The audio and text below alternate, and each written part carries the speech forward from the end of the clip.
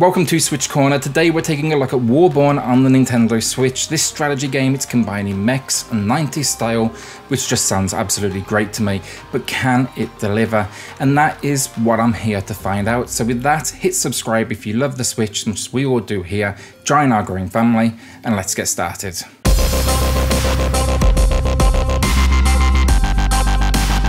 So story in here, you'll find yourself commanding and deploying for battle in Variable Armour. They call it a technologically advanced suit of war. I call it a kick-ass mech, which probably owes some royalties to Gundam. Here, political climate between factions is thrown out of balance and you're basically going to war, each faction with its own missions and reasons. As you battle through though, you can expect to see the conflict from all sides with 4 different commanders, each representing, different sides of this conflict. The story, it's good enough, but nothing amazing if I'm honest. I never felt engaged to keep pushing forward because of the story itself, and that was actually down to a few reasons. It's mainly the characters get very little depth in their personalities, so I never really cared too much for any of their missions. And then the writing, honestly, it was a little lackluster and obvious. It all just reads a little bit unnatural and rigid.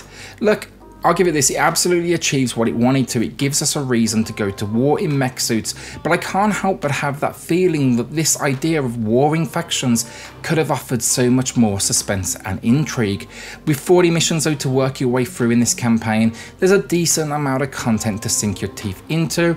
I just probably wouldn't come looking for some epic mech story because it definitely doesn't deliver that.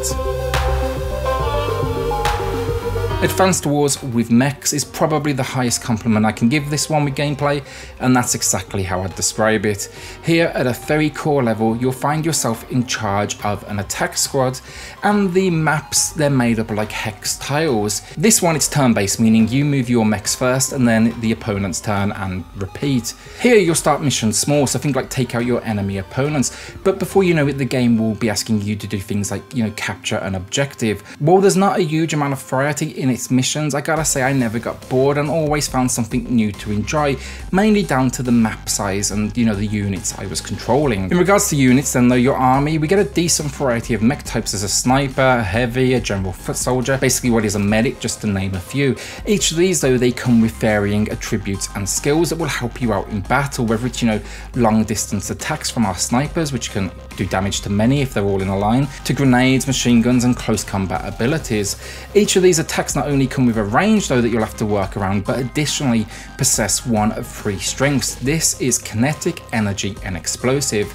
Basically the best way to look at these is one will be more effective than the others against certain enemy types, so it's all about positioning each mech against another where they can do the most damage. What I actually enjoyed the most in Warborn though, it was its use of the environment itself. You can actually hide amongst buildings, or let's say forested areas, really anything that's not flat, and it actually gives you a stat boost to your defenses. So as you get to that ladder game, you will actually want to start to seriously consider this because it becomes an important part of survival, especially when you're low on health. Outside of your core army then, we essentially get a special unit member called a deity. This is basically you, the commander, basically expect to deal more damage and have more freedom when this particular mech is called into battle. Some missions I will say you'll start with your deity in place, others you'll have to earn them through the CP gauge you see in the top left. You get this simply by getting into fights and it will build gradually turn after turn. You'll also see up there an SP meter. This same thing, you earn it through battle, but you actually utilize this so you can call other squad members into the fight. It's a really simple but fun system that always pushes you to, be on the attack and be in the battle. Overall for gameplay, this isn't the deepest of experiences. It's not particularly challenging, but I will say the AI here is pretty solid with your opponents, and it never feels, like too dumb or too easy. It's accommodating though to beginners and veterans alike, even if I think a few difficulty options for the campaign could have been a nice touch. Sure, there's a few issues, like of course I would have liked a little bit more depth, and sure I would have liked a few more mechs, but you know what, generally I'm happy with what is here. And yeah, it's basically Mech Advanced Wars. Now, most impressively, after beating the campaign though, I want to go back. After the 15-hour campaign, there's still like a map created to get stuck into. I can build out my own skirmishes. There's online play, which I sadly couldn't try out just yet. And then my favourite piece, each mission comes with a score system based on turns taken, damage taken and so on. There's basically plenty of missions I still need to beat to get the S ranking. It's really good stuff overall. So graphically speaking, you'll either love it or hate it, and I'm a fan personally thanks to its like 90s mech anime vibe it has going on. While detail is minimal, so there's not too much to say about it all, it is like extremely clean and sharp, and that's exactly what I wanted. The mechs, they look nice and varied while in keeping with, you know, a single army vibe. The animations, again minimal, but they get the job done. And then the cutscenes, the characters we see, the commanders, and those they interact with are really, really nice. My favourite thing though, and it's repetitive, but each attack zooms in and I just didn't get bored of it at all. I love these moments, watching either my success or failure play out.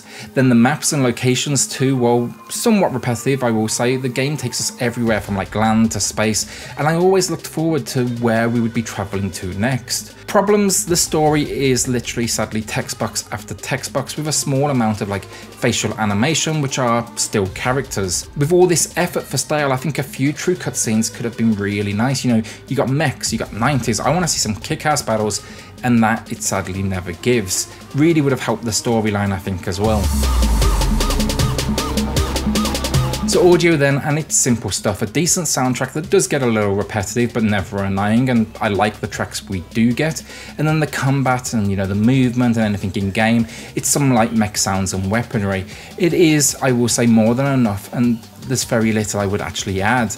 Again though, story, I think voice acting is another missed opportunity. With so little story presented, I think they should have went with like recorded dialogue to add a bit more personality to these kind of like cardboard cutout characters we get to meet. So overall, Warborn at a core level, the strategy piece of it not only works, but is great fun. Systems are solid, the battles are entertaining, and while it's not the most challenging, still had to restart things a few times. Now that might put a few people off, but it's been designed for beginners all the way up to, you know, those veterans, and it achieves that with a simple but fine-tuned system.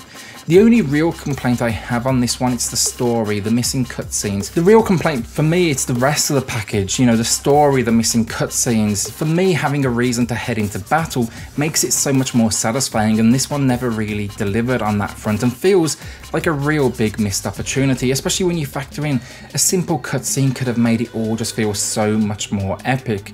At this price point though, look, I gotta say, if you want Mech Advance Wars, this is the game for you. I will absolutely be revisiting it, and I'm going to be going after every single one of those S ranks. Today I'm giving Warborn a good 7 out of 10, and I look forward to seeing where they go with this series next, because I tell you what, leaving this one, you will just absolutely see the potential. With that, hit subscribe if you love the Switch as much as we all do here, join our growing family, and yeah, thanks for watching. I'll see you all on the next video.